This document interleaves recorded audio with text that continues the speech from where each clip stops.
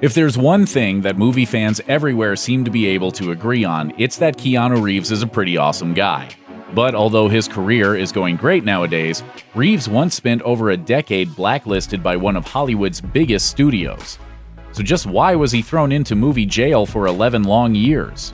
Before you can really understand why Keanu Reeves spent so long out in the wilderness, you first gotta understand the events leading up to his exile. And for that, you've gotta start at the beginning of his career. After featuring opposite Rob Lowe in a forgettable yet strangely successful hockey movie called Youngblood, Reeves caught the world's attention with River's Edge, a controversial movie about apathetic teens and the killing of a young girl. Soon, Reeves was showing up in way bigger films, such as Dangerous Liaisons, which starred the likes of John Malkovich, Glenn Close, Uma Thurman, and Michelle Pfeiffer.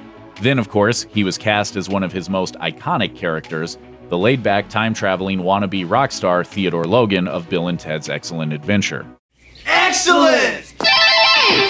From there, he went on to prove his action skills by catching waves and busting bank robbers in Point Break. Granted, Reeves also made a couple of missteps early in his career. For example, he proved to the world he's incapable of doing an English accent with back-to-back performances in Bram Stoker's Dracula and Much Ado About Nothing. But by this point, Reeves' career was speeding forward nonetheless, and the actor was about to make a huge leap from up-and-comer to blockbuster king. The year 1994 was pretty phenomenal for film in general, with the release of classics like Pulp Fiction, The Shawshank Redemption, The Lion King, and Forrest Gump. Plus, adrenaline junkies got their fix with a whole slate of awesome action flicks such as The Crow, True Lies, Leon the Professional, and of course, the movie that made Keanu Reeves a bona fide star, Speed. Directed by Jan de Bont, Speed follows Jack Traven, a police officer who finds himself up against a psychopathic terrorist who's rigged a bus to explode if it drops below 50 miles per hour. Along with courageous commuter Annie Porter, Traven has to defuse the bomb, catch the bad guy, and save the day. Really, Speed is everything you could possibly want from an action movie. Reeves and Bullock have a whole lot of sizzling chemistry, the leading man did most of his own stunts, and yeah, they really jumped that bus. As a result, the movie impressed critics, turned Reeves and Bullock into A-listers, and earned $350 million against a $38 million budget.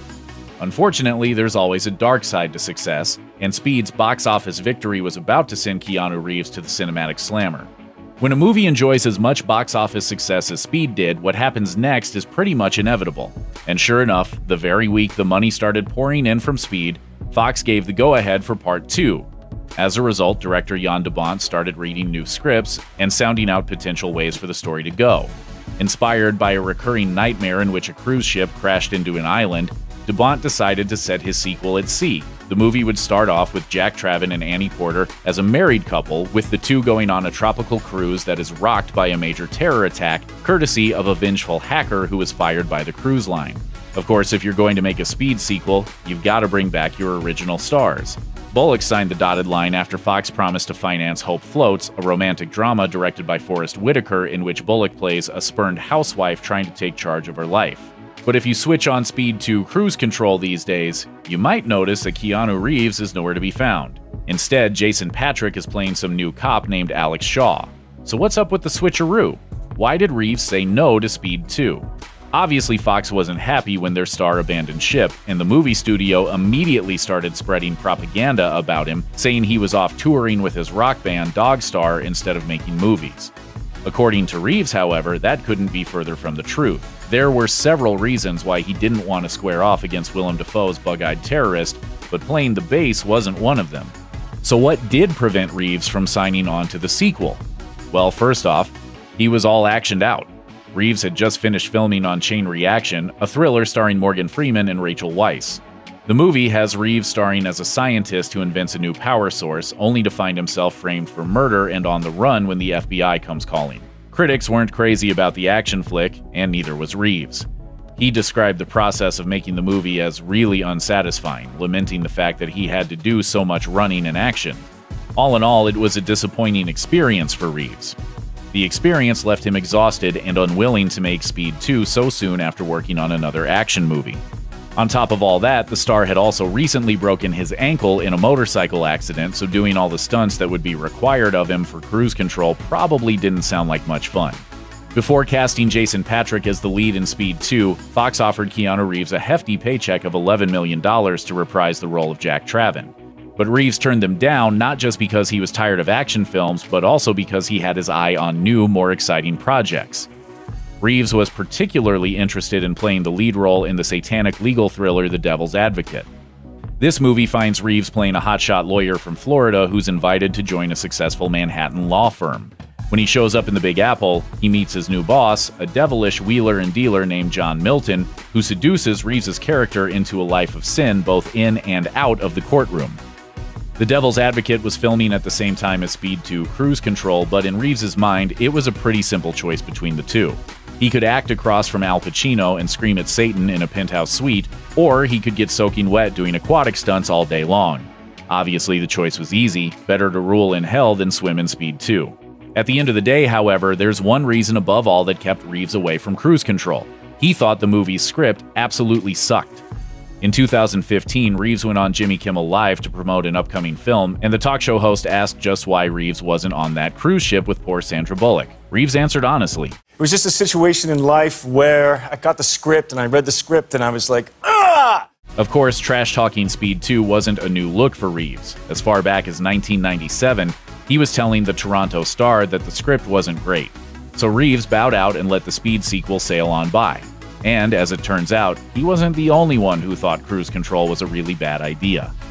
According to many, Speed 2 is the worst thing that's happened to cruise ships since the Titanic plowed into that iceberg.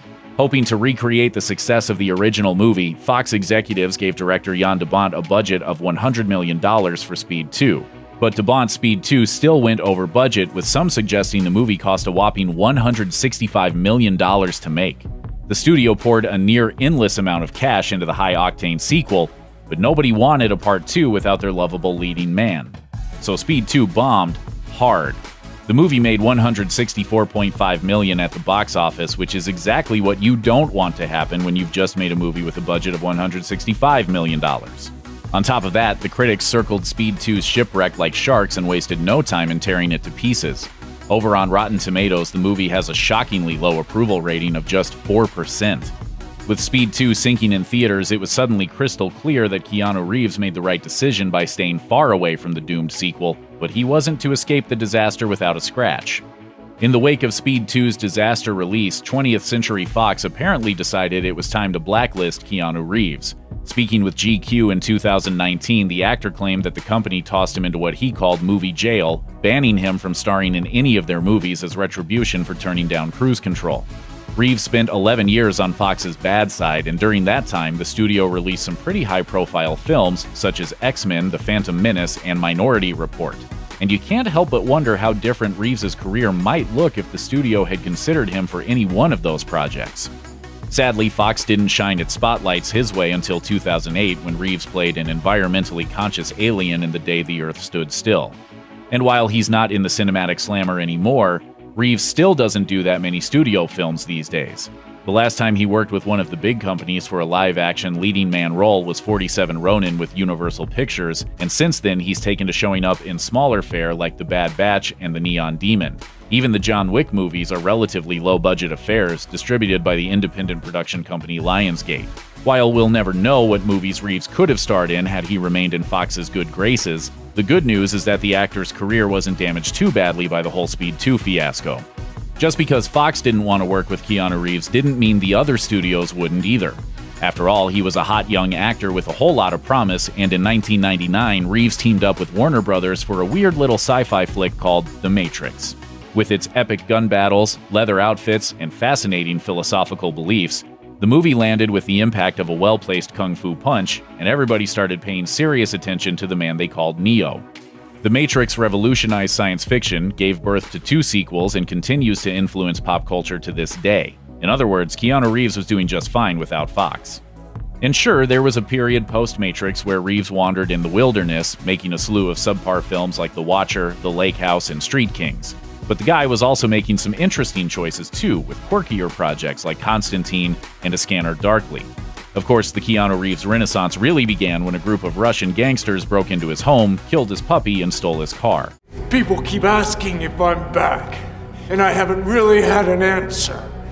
But now, yeah, I'm thinking I'm back. John Wick was a sleeper hit that spawned a franchise full of incredible fight choreography, amazing world building, and some of Keanu Reeves' greatest moments as an actor.